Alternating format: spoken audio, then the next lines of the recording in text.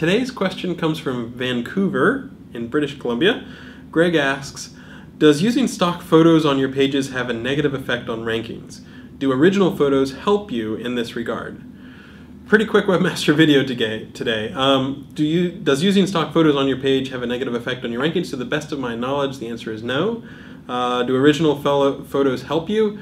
To the best of my knowledge, it doesn't really make a difference whether it's, a stock photo versus an original photo.